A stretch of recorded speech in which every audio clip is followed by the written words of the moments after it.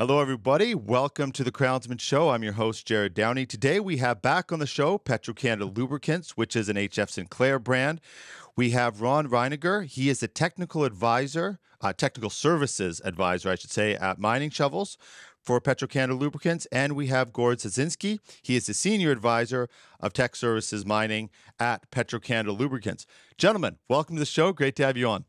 Thanks, Jared. It's great to be back. Yeah, no, it's good to have you back. Ron, I'd like to start with you. Can you give us, you've been in the industry a while, so can you just give us a little bit of your story coming through the mining world? Yeah. Hi, Jared. It's nice to be here today. I'm Ron Reiniger. I'm a technical service advisor in the mining department for my expertise, which is mining shovel lube systems. And I've been in the mining shovel industry for about 26 years now. And the expertise, like I say, is more the lube systems themselves. Sorry to jump in. I was just going to, did you come out of that, out of the lubrication sector for your whole career? Or where did you get your start? I got my start in pipe fitting and electrical trades. Oh. And then how did you get, what was the timeline to then get into this side of the business? I was in the right place at the right time when a job offer came about. And being there is a small group of people that do this type of role, I was brought on board by a company and basically was taught everything that they knew. And then from then on, my expertise was more from what has been learned as I went along. In the Gord, I'm not ignoring you. I just want to ask Ron another quick question. Is in the industry, because that experience you bring, how much of this? Because we've done other episodes with Petro-Canada Lubricants, really getting into the essentially the science behind the systems that you're putting in place for your clients.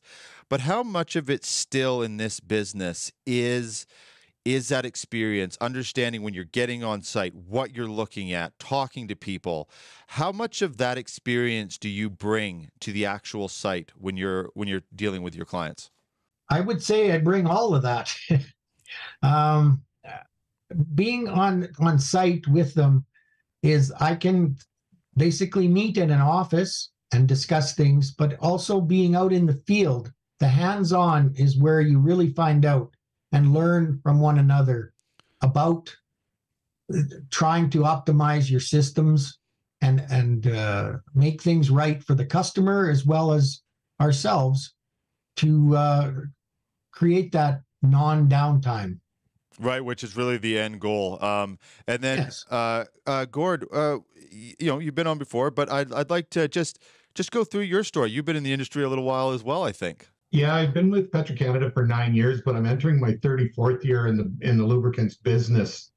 I graduated in 1989, and the program at that time was called Chemical Process Operations and Power Engineering. And at that time, I actually went to work in a laboratory. And similar to Ronnie's story, it was just right place, wrong time. I was in a laboratory and a guy took holidays and they asked me if I wanted to go work in the tribology laboratory. And this is back in 1990. And so I went into the lab analyzing lubricants and fuels and coolants. And I guess, as they say, that's where the bug first bit. And I was just fascinated by the lubricants and all the different types and doing the analysis and interpreting results and all that kind of thing. And then I was recruited by a large oil company to join their tech services group. And that's where really the focus on mining started. And I've had the fortune of working in most of the mines in BC, Alberta, Saskatchewan, Manitoba, the Northwest Territories, done a little bit of global work. And it's just been fascinating. It's one of those things that you develop a passion for and you get so absorbed in it that I'm truly am lucky that I honestly don't have to force myself to get up to go to work in the morning because I really like what I do. Let's talk about our Heavy Industry World Tour brought to you by Savona Equipment, supplying mining equipment worldwide. And Corporate Traveler Canada, helping companies travel the globe simpler, faster, easier. We are heading to events across North America and Australia and filming episodes on location. Email us at info@crownsman.com to be part of Crownsman's Heavy Industry World Tour. L&H Industrial can custom engineer and build from the ground up any heavy equipment assembly or machine that you need for your operation. Their worldwide 24/7 field services network is on the job whenever you need heavy equipment troubleshooting, repairs, rebuilds, relocations, or replacements. And thanks to their specialized design and engineering and state-of-the-art manufacturing and repair services, they are a go-to international supplier for improved components and custom assemblies for heavy industrial machinery. Visit lnh.net to learn more. Zero Knox is leading the electrification of off-highway commercial and industrial vehicles. They provide a platform for clean energy technology to get to market through powertrain solutions, development partnerships, and electrification kit solutions for conversions. Reduce carbon emissions without diminishing vehicle performance or being restricted by high costs. Partner with Zero Knox, like many of the world's leading OEMs, as they solve challenges across multiple continents with their cleaner and higher performing technology. Zero Knox solutions are designed and engineered in America with offices in Porterville, California. Learn more at zeronox.com. And you're really, and maybe both of you could comment on this. We're really it's sort of a new frontier in the mining industry as well, isn't it? Because, the electrification, efficiency, ESG, all these different things that are now coming into play. And Gord, we'll start with you, and then Ron, just how much have you seen the industry change in those, I think, Gord, you said 34 years. Oh, it's huge. I remember going into the first mine and people were putting engine oil in everything, transmissions, hydraulics, it didn't matter. You literally could put a 1540 in just about anything and it would work. In fact, I had my old mentor at the time said we could lubricate that piece of equipment with peanut butter.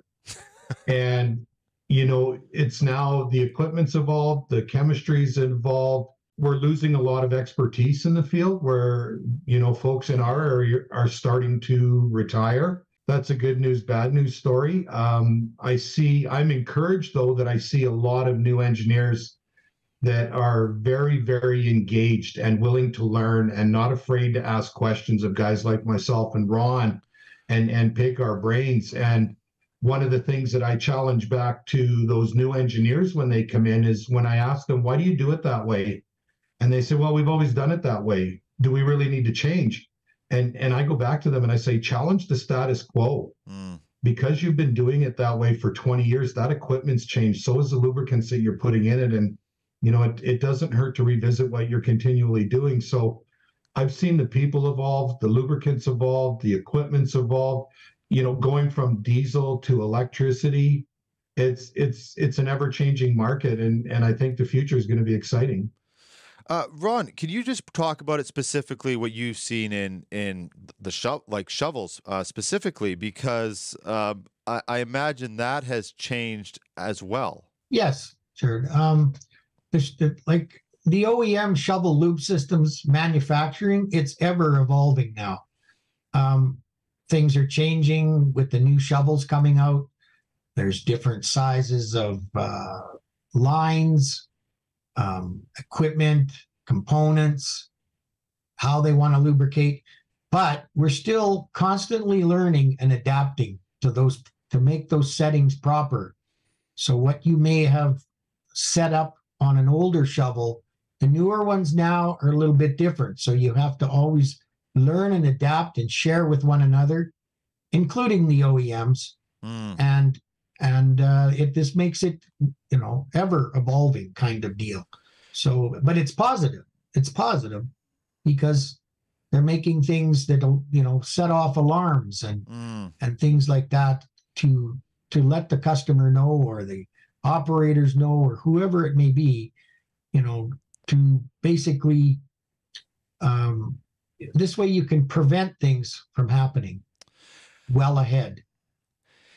How important is it? We don't really talk about, we touch on it, here and there. We talk a lot more about like networking and promotion and things like that. But just the community, that sort of shared knowledge, how important is that? Because, as things change, there's people that bring that knowledge that can provide a base of knowledge that you can build on.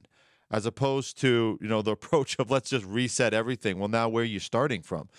So how important is just that community, keeping in touch with people that you've, from different companies, talking to them, like Gord mentioned, talking to new people and fielding those questions.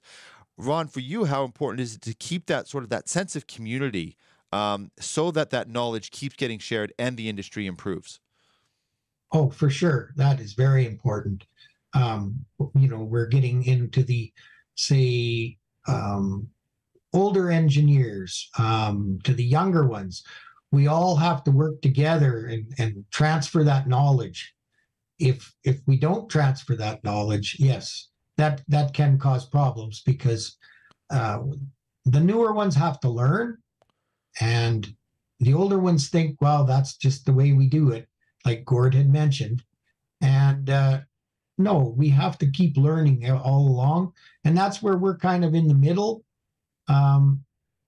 as well as ourselves learning to mitigate these gaps in the maintenance. And then when we're all on the same page, everything flows smoothly. OptiSeis is a leading-edge geophysical acquisition design and software company. OptiSeis provides innovative seismic survey designs utilizing the latest field technology and optimizing for advanced processing and quantitative interpretation techniques. OptiSeis' mission is to bring sustainable exploration solutions to energy development with their custom land footprint reduction technology, EcoSeis. EcoSeis enables operators to focus on reducing their environmental and greenhouse gas footprint while imaging all their subsurface targets and reducing costs. You can visit them at optiseis.com to learn more. With Fender Dunlop, you know you are getting the best conveyor belting in the market. That's because they ensure the integrity of their conveyor belting by monitoring each step of the manufacturing process in their North American facilities. Focused attention is given to each belting order to guarantee that they produce a belt that will assist the customer in reducing operation costs, maximizing uptime, and improving revenue. Visit FenderDunlopAmericas.com to learn more. Based in Southern California, Enhanced Scanning has performed thousands of projects on construction sites across the U.S. in an effort to help its customers find the unfindable. Enhanced Scanning combines ground-penetrating radar, laser scanning, and drone inspection services to provide comprehensive deliverables for their customers' fast-paced timelines, all without sacrificing quality or communication. To learn more, you can visit them at enhancedscanning.com or find them on LinkedIn at Enhanced Scanning. I guess so that, and maybe either one of you can comment on this. It also becomes so as people move out and retire, companies like Petro-Canada Lubricants, it becomes even more of a demand to put these maintenance strategies in place and put the right products in place amongst the fleets, so that knowledge it doesn't leave with one person, right? Correct. Yeah. Yes. It is a small world out there. So it's absolutely amazing the people that I get to talk to, the amount of experience that's coming out of organizations like Petro-Canada Lubricants. Gord, can you give just the audience, just for anybody who's missed some of the other episodes, and there is a new audience here now as well, just a snapshot of Petro-Canada Lubricants? Absolutely. Petro-Canada Lubricants is an HF Sinclair brand, and we specialize in products and services proven to maximize performance, productivity, and overall savings to our mining customers. We have everything from heavy-duty engine oils, hydraulic fluids, automatic transmission fluids, gear oils, drivetrain greases, and really everything that you might absolutely need to continue mining in your operations. And then, Ron, bringing you in, what is going to be the primary focus of today in coming on this show? My primary focus is going to be best practices for mining shovel maintenance, as well as Gordy will be bringing in some of his maintenance best practices. Can you expand a little bit, just specifically to the shovel maintenance side, Petro-Canada Lubricants, offerings, capability, and just outline that for the audience?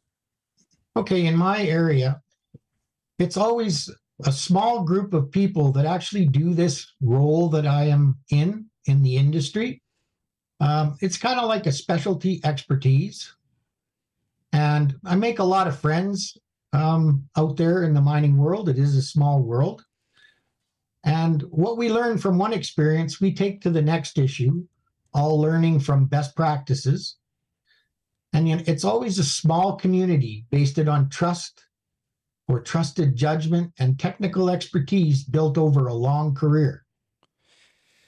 If that means an insight into financial savings that you can pass on, the people trust your judgment or my judgment in this case. The mining industry is quite small in a sense. It's so large, and Petro-Canada Lubricants operates at such a large scale globally for mining. But it is also quite small in the sense that you do, like if you go to an event, you see a lot of the same people. It's sort of networked in. For you, well, Ron, how long do you say you've been in the industry for? 26 years. How do you build that trust when you're connecting with new people and communicating the value, communicating the savings? But at the end of the day, there has to be a certain amount of trust in you, the person standing there talking to them. How do you build that still to this day in the industry? I think the trust is built on when I make recommendations and help teach the technicians what to look for. At the end of the day, I'm saving the cost savings on their downtime is really great. And I've actually had one customer at one point say, I wouldn't trust anybody else in the world with my grease issues on my shovels than Ron Reiniger. Wow.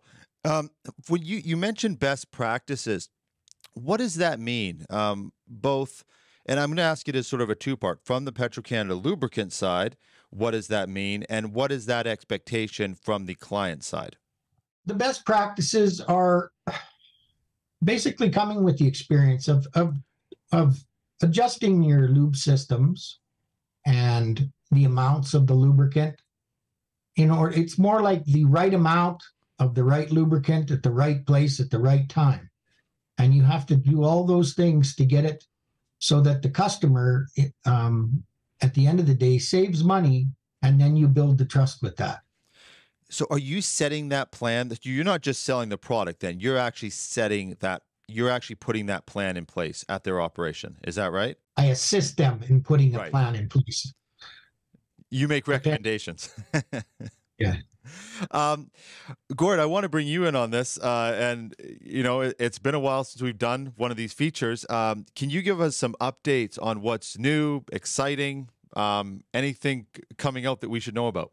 You know, we've had some record temperatures over the summer, and getting into winter here, we don't know what we're after, but we've had some challenging times over the summer. You know, no different than anybody else with supply interruptions and the global supply chain issues.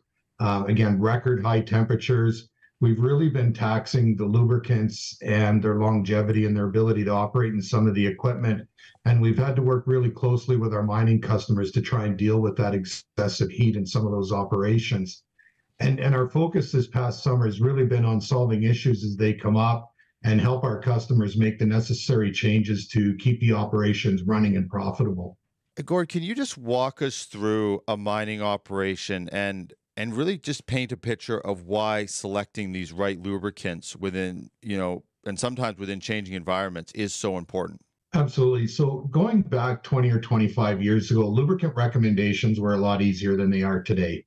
The equipment was a lot easier, and very broadly stated, one size could fit all. And it's become more of a specialized kind of a game where you need specific lubricants for specific applications and specific duty cycles in different operations. Since then, there's been a lot of change and restrictions on emissions, for example, and there's a new engine category coming down the pike for 2027 that's even going to tighten that up more broadly. But there's been a focus on fuel economy improvements, capturing greenhouse gas reductions, and that really lends itself to one solution does not fit all anymore.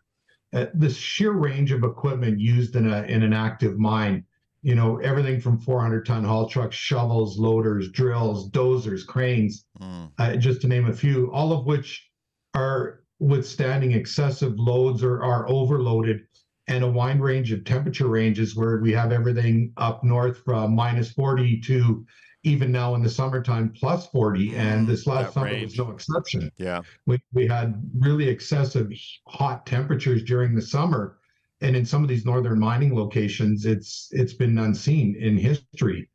So when that happens, our job as tech advisors is to help the mine prepare in advance and reassess the products they're using in those operations. And we aim to increase the efficiency of the operations. And quite often we'll tweak a product recommendation based on the season or the ambient conditions that it's going to run in. And one of these areas we didn't get to last time was when I was in the hot seat was the world of shovel maintenance. And that's where Ron brings his expertise. Yeah, and his opinions. And Ron, I want to bring you in here in a sec. Gord, I just want to I want to just sort of drive this home, though. Can you paint a picture of when it goes wrong, when you don't get it right? What are the consequences that you're seeing sort of across the board at a mining operation, especially with this huge range in temperatures? It's happened in a few different places that where the wrong product had been put in the wrong application in some instances. And what ends up happening is a machine may prematurely failure or may prematurely see some maintenance issues, and where we have to work with the customer and try and react to that situation and get the equipment back in service. So for example, if a haul truck were to lose a differential or wheel motor on its own is, for example, $600,000 to $700,000. That truck may be making $10,000 to $20,000 an hour. And if you have an unplanned maintenance incident, then you have to take that unit out of service, and the clock starts ticking on all this money in production and equipment replacement. And with the supply chain issues that we saw globally, you can't just order a differential for a haul truck and have it delivered in 4 or 5 days. Sometimes it was taking weeks. And in worst case scenario, we saw it happening over months. Yeah. So proactively, we really try to work with customers and watching temperatures and ambient conditions and working to alternate or alter some of those recommendations during those hot spells to try and make sure that we didn't have any incidents at all. Yeah, that's an interesting point you brought up.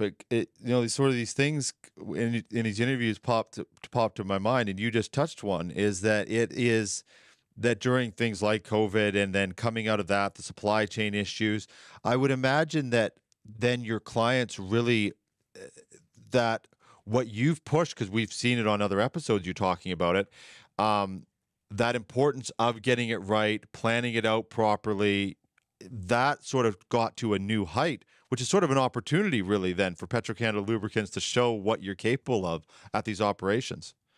It really was. And, something that we've been doing for decades, and it's not new, but it's been wrapped up under the umbrella of sustainability, is optimizing or maximizing oil drain intervals, consolidating the lubricants.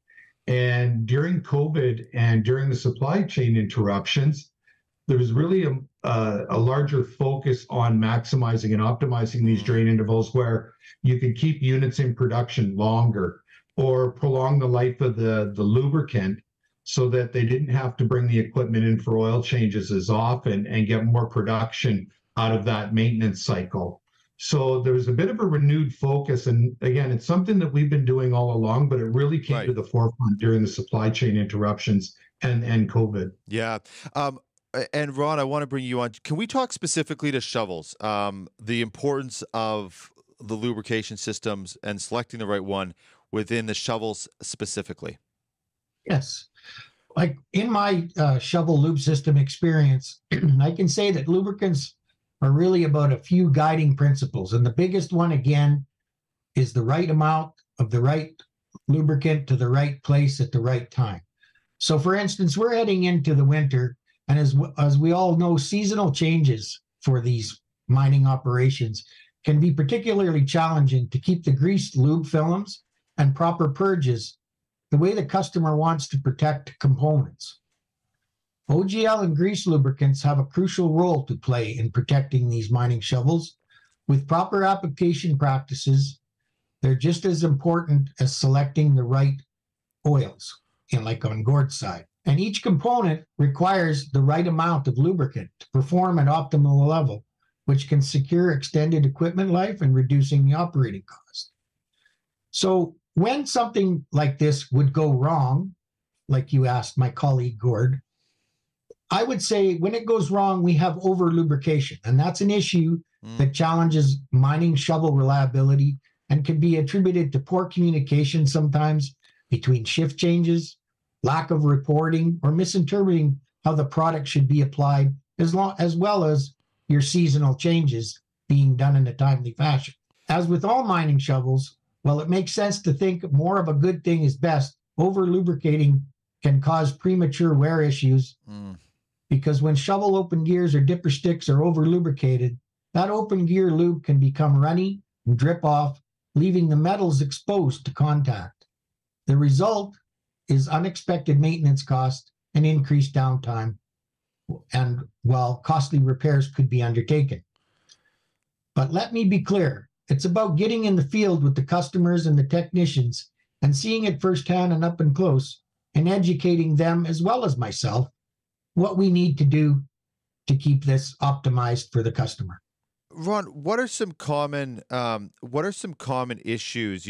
I know you just touched on them, but what do you, just if you can go through it again, when you're going on to site, what are you looking for? What are you troubleshooting for when you land on at an operation? And we can go specifically with shovels. Basically, some of the troubleshooting that I'm looking for is, what are those lube films like? Are they thick, plated, or are they, like we just spoke about, runny? What is the timing interval set at? What are the injectors or the equipment on the system set at? How do we adjust them? The best thing is always having one of the technicians from the mine site with me so they can understand what I'm looking for and they can relay that back to their crews and their foremans so that we are all on the same page. And these issues, you know, they can happen on and on again and again. But as we educate each other, it begins to make itself more clear and help get these lube films and purges the way we want them. I'll go back into me as a kid. Like I used to, like, you know, forklifts and stuff. I was lubricating stuff and I was just doing it. I was just eyeballing it. Everything you just said, I probably did wrong. Not probably. As you're saying it, I'm like, oh yeah, I was doing that wrong. But are some of these systems now, like the lubrication systems, like on some of these shovels now, are they automated? Are people still manually doing it? How is that actually taking place in these systems now? Yeah. Yes, they're all automated on these shovels. So there's like computer PLCs involved, and not very much manually because it wouldn't be safe to be doing this manually. Right. So yeah, the automation is there, which does help when you set them up properly. When you set them up properly, yeah. Yeah, and of course things happen, you know, with extreme weather, with the dust and whatever else you're dealing with. You know, things wear out, they need to be changed, they need to be checked. So it's best to keep that system optimized. And again, that helps you with your optimization of downtime and uptime, right? What are some general tips you have? Again, you sort of touched on them, but just to sort of expand a little bit. If you're just, let's say you're at an event, we go to some of the same events. If we were at one of those and someone's just saying, you know, what can we just do better? What are your first go-tos that people should just best practices that we touched on earlier? Well, I always try to explain this first. We want that plated, thick lube film on open gears. And the best way that I always explain this is if you were to take a shiny piece of steel with nothing on it, and you have a can of black matte spray paint, and you spray that on that shiny piece of steel, and you wait 2 minutes or whatever it might be. Very quickly, you put another coat on there, it runs off. So it makes it very runny. Now, if you wait for the second coat for a certain period of time, then you start to see it, just like painting, you put the second coat. Well, that's kind of what we're trying to do with the grease. So in order to do those, or to get that achievement, I think we have to start, first of all, going around the shovel, inspecting. You want to start looking at the timing. You want to see what your injectors are set at. You also want to make sure that all your sprayers, everything is working properly before you make certain adjustments. You can't just make one little adjustment. You need to go through the system, and that's very important to make sure that all components are working properly and adjusted. Then you achieve what your thickness and your plated lube films.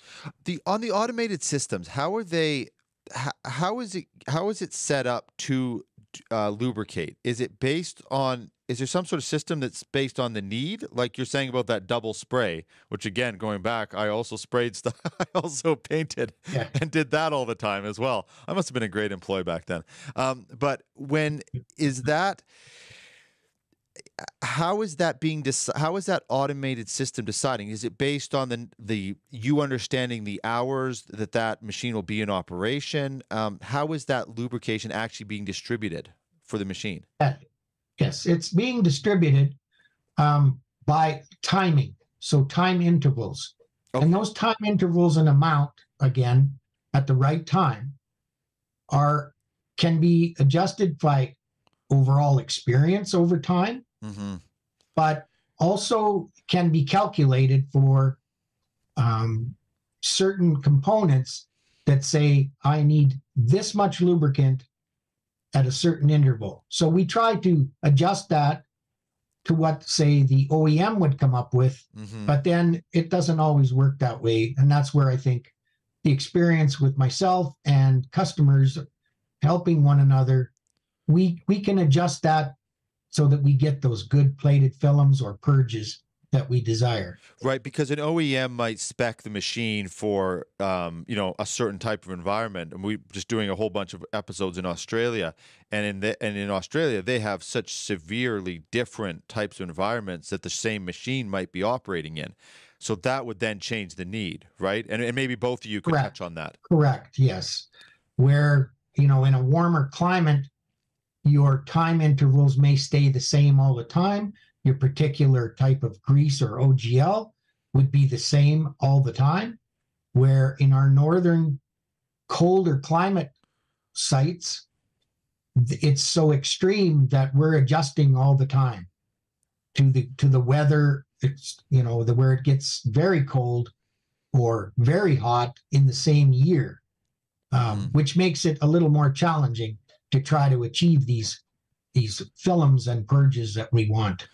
And then Gord, bringing you in on the other big topic, and it comes up on the show from all different angles now, is the mixed fleet discussion. That every machine, you have different environments, you have different operators, different timing schedules, maintenance, and then you have just different machines, different OEMs in the field. How do you approach that? That's a great question, and it has gotten complicated over the years as the equipment technology has improved, and it's varied from one manufacturer to the next. The quality of the lubricants has improved over the last 3 decades as well. And in a surface mine operation, for example, you have several different OEMs on those mines, and it's even more complicated if you have a surface and underground operation, for example. And that's where really a technical service advisor can really help your operation. Because with a mixed fleet, there's a desire from the customer to use the smallest number of lubricants that they can. I mean, warehouse space is a premium. A lot of these larger mines use bulk lubricants, so they have bulk tankage, but they only have they don't have an infinite amount of tanks. They have a defined number of tanks that they can use. So consolidating and reducing the number of products through a consolidation effort with a tech service advisor is something that a lot of the mines try and do. The problem you have with that is these mixed fleets. I'm currently working on one right now where a particular mine has 3 different manufacturers of haul trucks, and they utilize 4 different manufacturers of engines. and some of the engines are coming from Europe and some from the United States, and the recommendations are completely different because they're outfitted with different variations on exhaust after treatment. So the formula of the lubricant that you're going to use in those engines is completely different from one model to another.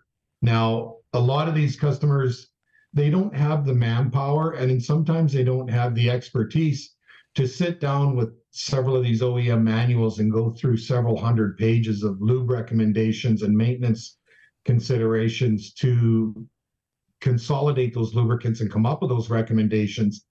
And that's where, as technical advisors, we've done a lot of that legwork where we will work with the OEMs, we work with our research chemists, and we work with the customers, and we understand what those recommendations from the OEM are, and we understand what the chemistry is that's going to go into those recommendations. And we cycle back and we figure out what is the fewest number of lubricants that we can use. And sometimes we get it lucky and we get one oil will do every engine. But in this particular instance, we're not going to have that luxury. And with underground mines, it even becomes more complicated where the focus is on the equipment emissions. And you'll see there's a lot of electrification going on underground in a lot of that equipment. And that's really a good thing because it's all about workers' safety.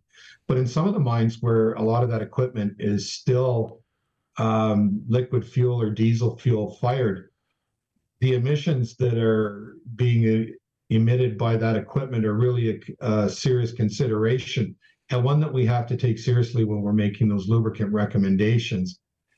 The other issue that you deal with or don't deal with in an underground mine is, for example, if you're 3,000 or 3,500 feet underground in a potash mine, it's a constant 80 or 82 degrees Fahrenheit. So you don't have to deal with the temperature extremes that you do on the surface. So your recommendations become different than they would be on a surface mine, especially if you have both operating in the same location. Another one that comes to mind is that the machines themselves change. Do they change as well? Like as in new off the lot, the first year of operation versus the third versus the 10th, versus the rebuild. How does the life of the machine, it must change as well? It does. And we use a term that many are familiar with or maybe not familiar with is we use we call it a bathtub curve, where when a new piece of equipment is commissioned, you have what old school guys will call the break-in period, or new school, it might be the equipment's seating itself, and you pay a little more attention to it when that's running, because typically if something's going to go wrong, and let's face it, sometimes things do go wrong, as long as we're dealing with mechanical equipment, things are going to go wrong. It quite often happens as soon as you commission a new piece of equipment, the parts don't seat properly, or something wasn't installed properly, or it wasn't commissioned properly. And you do have those failures. And then at the flat part of the curve, you have what we call like the normal operating life, where you do your regular oil change intervals, you do your regular maintenance, your filter drain, your filter changes, things like that, and everything works fine. And then you get to the end of life, where you're going to start looking at doing an in-frame overhaul or completely re-overhaul or replace the component, and you start to watch that curve slope upwards. And the trick is to try and get to that before it actually happens. And so doing that in a mixed fleet, and you alluded to it earlier, Jared, you have different operators, you have different terrain, you have different temperature conditions, you have different load capacities. I was actually working with one mining customer that said, the average 400-ton haul truck is actually loaded to 420 tons. So you're overloading the equipment to start with, but in production, you try and get what you can out of it. And so when you deal with all these things, we're back to that one size is not going to fit all, and you really do have to look at each piece of equipment as its own individual entity. Ron, I'd like to bring you in on that because you mentioned like overloading equipment, or things like overworking, or an operator being a little over aggressive with the equipment. All these, are you able to tell that? Are there telltale signs that sort of thing is happening when you're going out, you're taking in what the equipment is, and just sort of assessing what they need? Are those factors, are they sometimes obvious, or is that a pretty difficult thing to know? It's difficult to know right away, but with my experience, sometimes that's where you have to find out the rest of the story. That's where you can't just Great deal reference, with Paul person. Harvey. Sorry, I couldn't help it. Huh? Oh no, I said great reference, Harvey. Paul Harvey. Yeah. Yes, definitely. And that's what you do. You have to find out. You have to get everybody's story on it, and then it's like an investigation. And sometimes, yes, those are the same things that I deal with on shovels too. Could be an operator maybe running a little bit different than another one. The machine itself is getting older, or it's newer, like Gord had mentioned. I'm dealing with all those kind of things too in the shovel world. I want to ask you both as we get sort of to the tail end of this interview, and I'm sure the answers will overlap, but I think different people communicate things differently. So, what should clients expect if when they first start that, right from first contact, right to actually coming on site, right through to delivery? And Gord, maybe we'll start with you, and then Ron, you can fill in some information as well. What should clients expect if they reached out to you today until delivery? When we show up on a customer site, I think the first thing the customer can expect is a level of expertise. And Ron said it early on in the interview that we gather a lot of best practices. I mentioned I'm going into my 34th year, and I've lasted that long because I've been able to sit and listen to the customers. And I listen to what the customers tell me.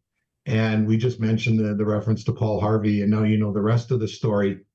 A lot of what we do is we will ask a lot of questions, and then we will listen, because we learn a lot that way. And in turn, we can share our experiences and best practices that we've learned.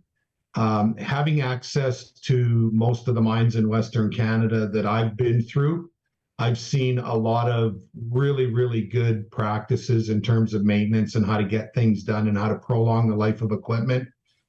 But on the other side of that coin, I've also seen a lot of things that don't work really well. And I've seen a lot of things where, we should have done this first and not done that. Or I've seen where customers have made decisions without consulting a tech advisor. And really it becomes a collaborative effort, and that everything we do on site 100% involves the customer. We don't walk onto site and sit in a room by ourselves and do a bunch of calculations and things like that. We're constantly walking through the site. We're in the shop. We're talking to the mechanics. We're talking to the reliability engineers. Literally, everybody's got a story to tell. And every little bit of that story helps paint a picture for us that something that somebody in the shop may think is not very important to us could be pivotal in how we solve that problem. So it really comes down to collaborating with the customer and listening to what's going on. Ron, anything to add to that? Well, I think Gordy just about covered it. Yeah, that was a pretty good answer. Yeah. Thank you, Gord. But yeah, in the shovel world, it's the same thing. And I think, just like Gord said too, with our experiences, we bring that to the table to help that customer. And yes, most of the mines we deal with have really, really good best practices, and we're there to help them to be better practices with our experiences. But investigating the issues is very important. You have to find out, again, the whole story. That's what we do. It's not just a one-time guess, over the phone call. We like to go out, see the equipment, and then we can make our, recommendations from there. And it's very important that the customer knows that we are there when they need us the most. And I think that's very important that Petro-Canada Lubricants offers their technical service for.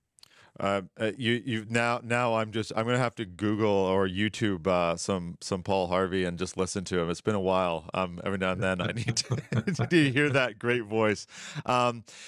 Gord, before I wrap up though, I do want to actually circle back to something that I found interesting, and I wanted to ask a very specific question about it. You talked about like a mixed fleet, and you're basically trying to find, I'll paraphrase, you're trying to find where different lubricants can overlap enough that you can use, you're not using 10 different types. You're trying to minimize it as much as you can.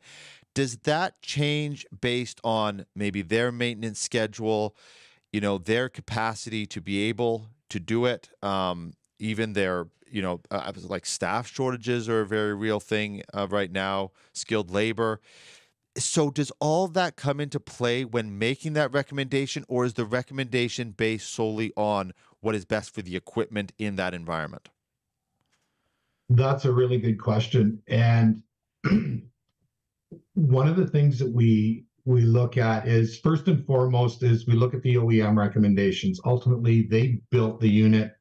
They know what they want in it. They've got smart people, and they work with our research guys to develop those recommendations and specifications for a lot of that equipment. So the first thing we do is we look at what does the OEM want in that piece of equipment. Two, our rule number one for us is we always want to try and keep the warranty in place. Now, Petro-Canada has its own warranty that we put in place that if Ron or I make a recommendation, we will warranty that recommendation against failure. But at the end of the day, we want to keep the OEM warranty in place. So that becomes another part of the picture, is you will quite often have the customer want one lubricant for an application because the unit's under warranty. And as soon as it's out of warranty, then they'll consolidate it to something else. They know it's not going to work as good or as long, but they're able to reduce that SKU and get a reduced inventory into the warehouse, which is something they want. And it's funny you hit on it, because that's it's becoming more and more commonplace to have these things brought up to us, is there's a shortage of service bays and a shortage of the trades doing the work. And they now will do oil changes at longer intervals or calendar based, because they just don't have the people or the space to do the work anymore. Right. You know, fleets are getting bigger, but they're not building bigger shops on the mine site. Yeah. Yeah. And I mean, the trades, there's a lot of trades right now that there's not a lot of people going into the trades. I mean, if you wanted to be a heavy duty mechanic right now or a millwright, you could probably write your own ticket. You know, so those things all become part and parcel of the consideration. But back to the collaborative effort is, quite often we'll sit down with a customer and say, you know, what's really important to you? What is the end goal here? Is it to reduce SKUs? Is what at the end of the day do you want this experience and application to look like? And then we'll try and tailor that as best we can. And quite honestly, you know what? I've been in the business long enough, so's Ronnie, that if we don't have the answer, it's okay to say, you know what, that can't be done. And sometimes that happens. Yeah. No, and that's, that you're just touching on something that is, and I wish we could, you know, at some point we need to do one of these episodes where we just look at all these different case studies, things that can be done, things that can't be done. It'll take a lot of planning, but I think it could actually offer a lot of value just setting up these scenarios. Of course, we'd probably also have to get a whole bunch of approval from all the mining operators to do something like that.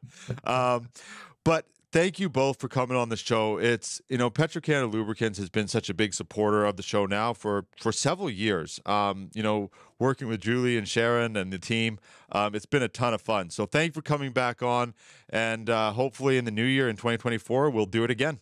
Thanks, Jared. Thank you. Thanks, Jared. Thanks, Ron. Okay, and thank you everybody for watching.